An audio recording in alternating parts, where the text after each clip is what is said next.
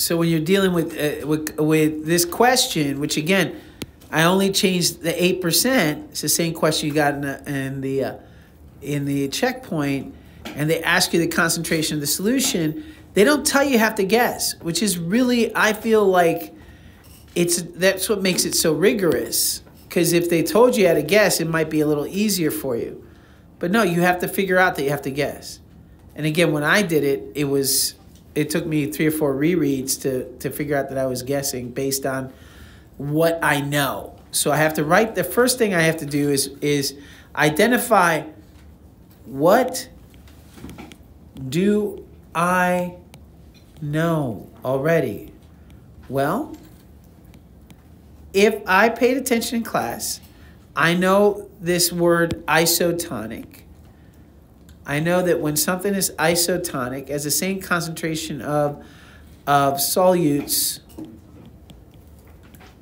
inside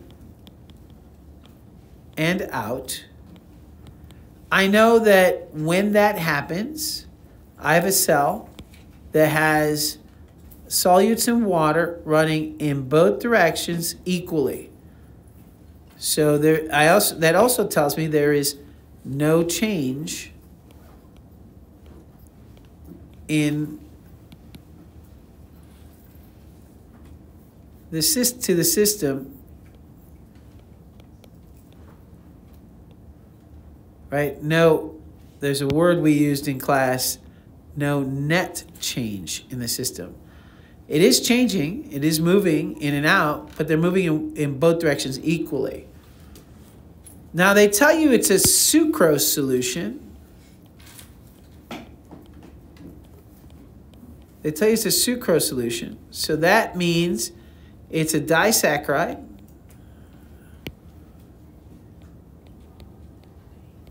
That also means that it will not pass. It does not does not move across the membrane.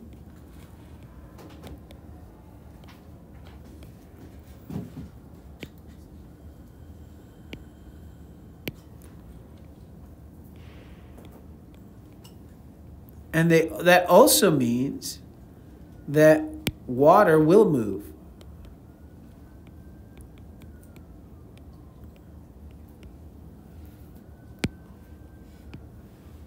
Like, you should know all that. That should be something you should know. So that's stuff that you know.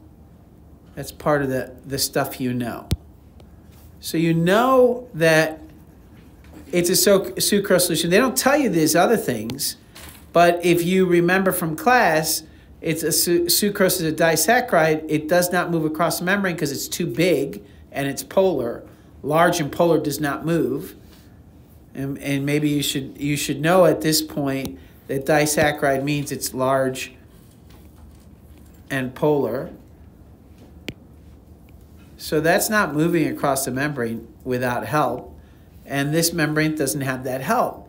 So it's not moving. So that means that water's going to move from its high to its low. So water will be moving from its high to its low. All right. But I know in an isotonic solution, I know that water's going to be moving both directions equally. There's another word that we used, and that was hypertonic.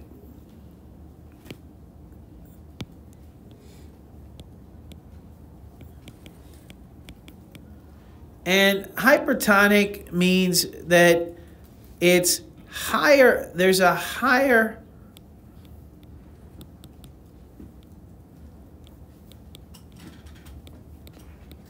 concentration of salt outside.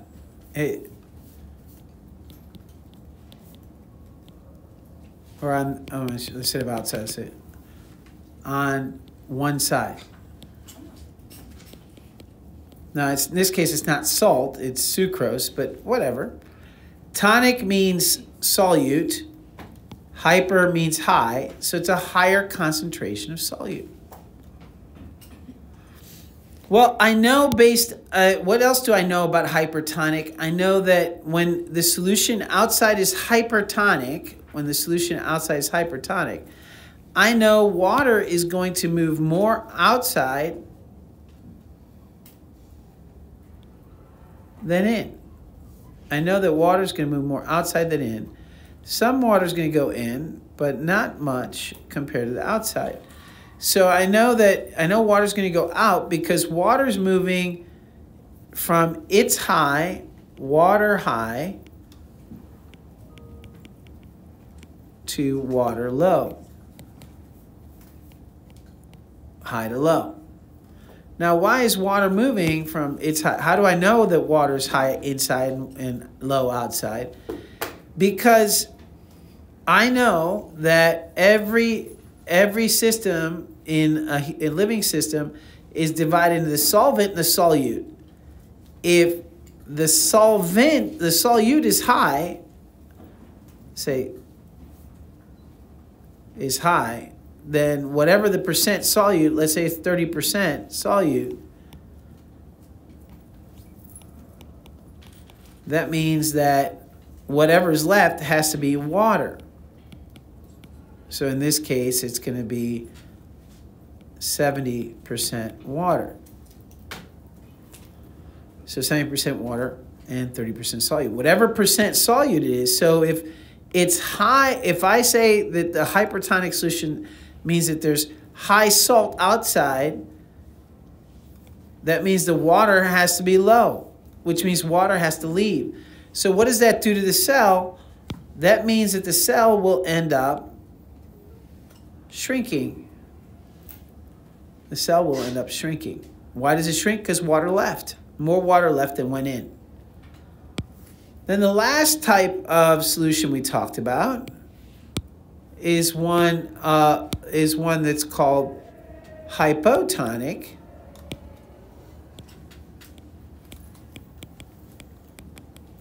And hypotonic is that there is a smaller, or let's say, instead of smaller, let me say lower concentration.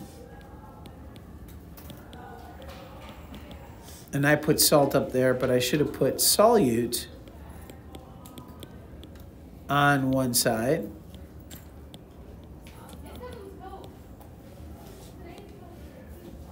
Now, what does that look like?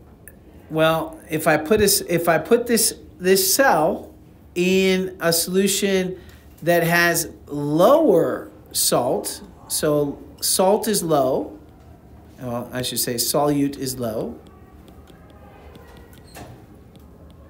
What is water?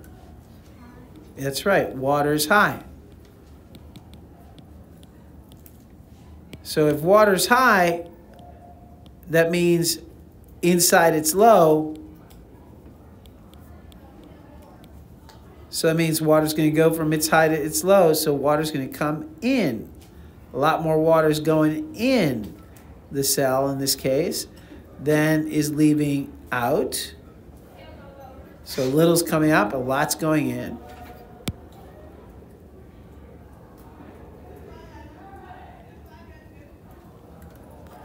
So if a lot's going in, what's that going to do to the cell? That's going to swell it. The cell's going to be swollen. It's going to be bigger, rounder, fill in the space more. So it's going to swell. In fact, it could burst if it's really low salt concentration, really high. That won't happen in the plant cell because the plant cell has a... No, you're right. The vacuole would help, but it won't blow up because it has a cell wall. That's right.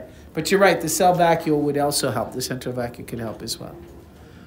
So knowing all that, remembering that we knew all that, we knew all this.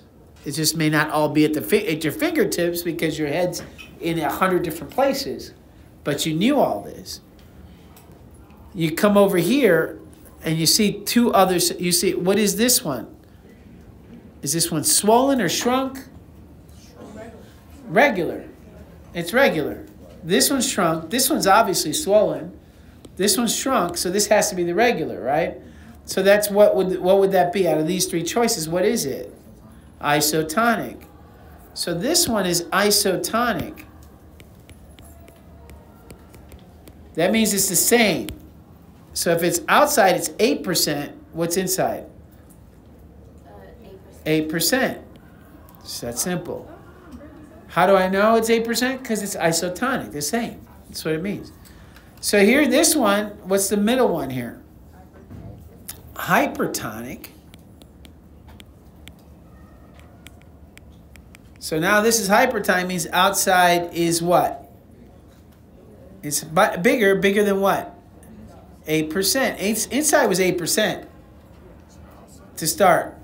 Outside is whatever, anything bigger than 8. So it could be anything bigger than 8. That's why they tell you in the problem there's more than one answer, right answer. Anything bigger than it could be 9, could be 8.5, could be 100. It doesn't matter. Yeah.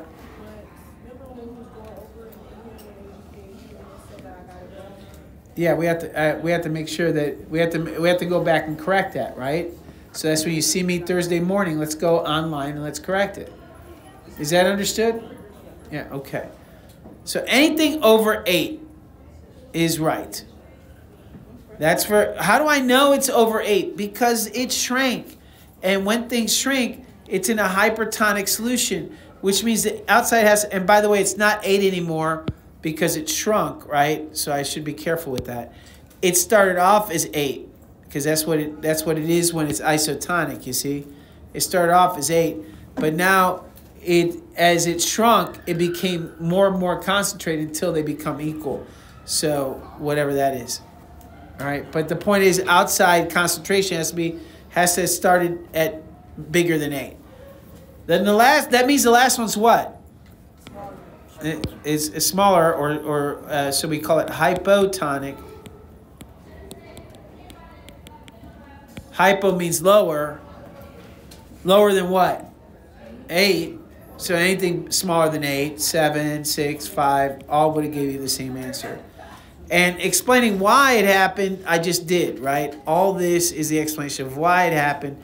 You should know that one single sentence in each one would have got you the right answer. So hypertonic, it's 9%. It shrank. It shrank because water went from its high, comma, inside, because it was high inside, to its low outside. Period. And hypotonic, you're just right, it swelled because water went from its high outside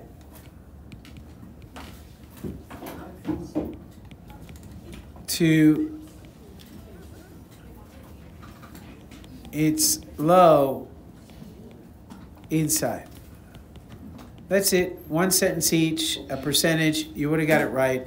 But in order to get it 100% right, you had to understand all this, the stuff we talked about and did problems on for 2 weeks. Right? You had to know this. If you don't know this, you can't answer this. It's a rigorous question because of that. That's why you're given so much time on these OSTs, because they actually ask you to not to memorize and tell them what is isotonic, hypertonic, and hypotonic, but now to apply it to a problem. Here's the problem, explain it. Give me the answer based on it. That's what they're going to keep doing over and over again. All right, so if you got that right, that made up your point on the test. If you have a question or concern, see me 8 in the morning till 8:30 on Thursday or Friday. And don't come in at 8:30 expecting me to have a conversation with you. At 8:30, I am now getting ready for my class. I got 10 minutes to get ready for class. So your office hours are from 8 to 8:30. If you want to have a conversation, and you know there's going to be 130 some odd people possibly coming in here, you have to manage your time, get here as early as you can. All right, so that's it for that.